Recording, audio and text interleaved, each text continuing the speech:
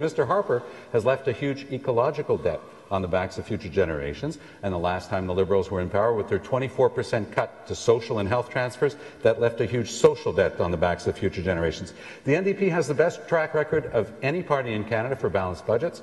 When we took over Saskatchewan with Tommy Douglas, oh, you're right, I forgot I was in Toronto. There was one exception, but it turned out that Bob Rae was a Liberal.